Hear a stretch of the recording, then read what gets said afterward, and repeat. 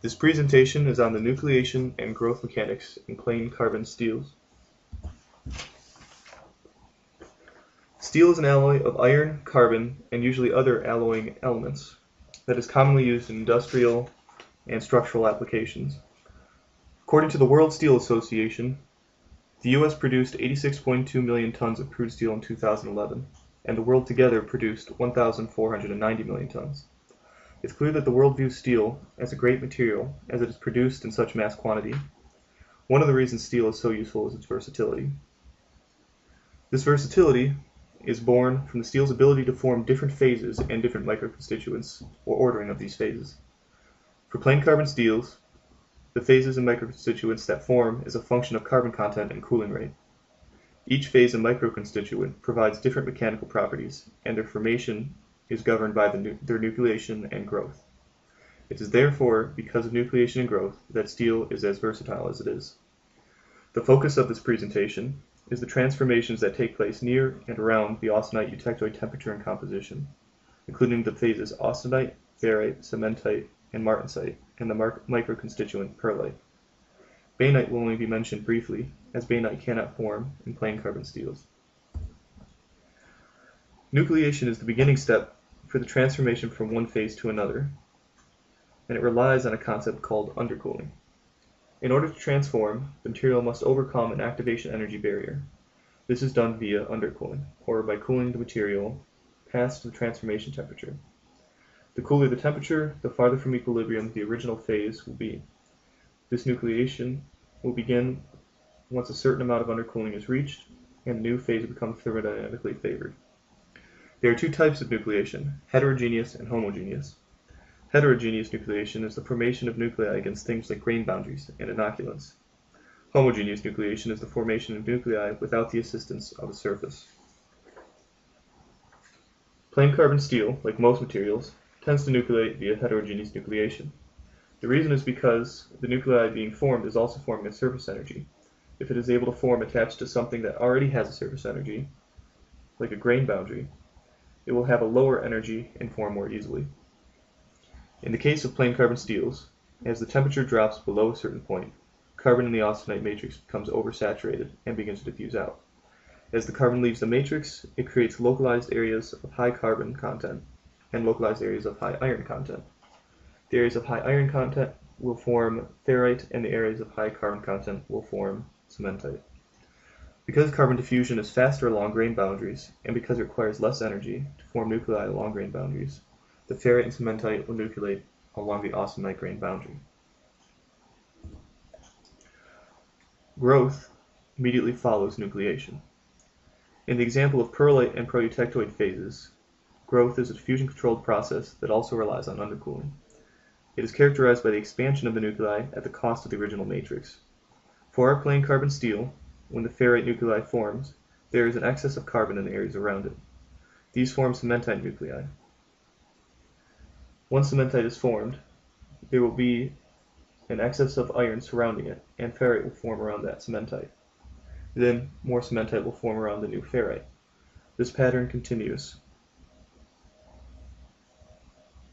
For a eutectoid composition, the ferrite and cementite will form together in lamella. Thus, as growth begins, the ferrite lamella expands with diffusion of carbon away from the ferrite, while the cementite expands together with the ferrite as the carbon diffuses to the cementite. As the ferrite and cementite grow together, the austenite gradually depletes. For eutectoid composition steel, the ferrite and cementite form together without any proeutectoid ferrite or cementite. These initial nuclei form, followed by their growth, via diffusion and an undercooling driving force. The lamellae form in layers, and the nuclei eventually form into spheres that grow until impingement stops them, or until diffusion becomes no longer possible due to too low temperature. These spheres are energetically favored both volumetrically and interfacially. With higher undercooling, there is a greater overall driving force for the solidification reaction, but a lower diffusion rate. Thus, the carbon is not able to diffuse over as great a distance. Due to shorter diffusion distances and less time to diffuse, the lamella will be thinner. Further, because there is a greater undercooling, there will be a greater nucleation rate, meaning more nuclei that will impinge on themselves quicker, resulting in greater number of smaller nuclei. In a hypoeutectoid steel, proeutectoid ferrite will form before any cementite does. Like pearlite, this forms at grain boundaries of the original austenite due to the lower energy required to form at a grain boundary and the increased diffusion compared to within the grain. With proeutectoid ferrite, however, cementite doesn't form until below the eutectoid temperature. If cooled too quickly, less proeutectoid ferrite may form than would happen if cooled slowly. In this case, more eutectoid ferrite would form later to make up for the loss, satisfying the phase diagram with exactly as much total ferrite. After the isotherm is passed, the proeutectoid ferrite and the pearlite nucleation will grow and impinge each other. Proeutectoid cementite forms instead of proeutectoid ferrite in a hypereutectoid alloy. Otherwise, it acts the same as the ferrite as far as nucleation and growth are concerned. Below the eutectoid temperature, as mentioned, pearlite forms in lamella that form spheres to be at the lowest energy possible, and this will form at moderate levels of undercooling. At extreme levels of undercooling, requiring quenching the material, martensite, a completely different phase, may form. Depending on the carbon content, martensite forms in either plates or lads. The martensite transformation is diffusionless and occurs irrespective of time. Instead of diffusion, atoms move relative to each other to change to a different crystal structure. The cooler the sample, the more martensite will form. If an alloyed steel were used, undercooling to a degree between that of pearlite and martensite and holding the material at that temperature for an extended period of time would form bainite. This, however, does not occur in plain carbon steels, as the diffusion is too quick and allows pearlite to form first. In alloyed steels, the alloys slow down the diffusion, and bainite can form without pearlite consuming the austenite. This is not to say, however, that pearlite can't form in alloyed steels. Next, I'd like to discuss the effects of inoculants on the nucleation and growth of pearlite and proeutectoid ferrite.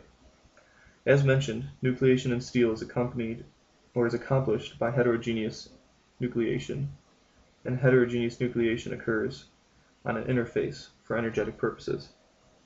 Inoculants can be used to grant additional nucleation sites, giving a greater number of smaller nuclei. While impurities are often considered bad, if done right, they can actually be beneficial.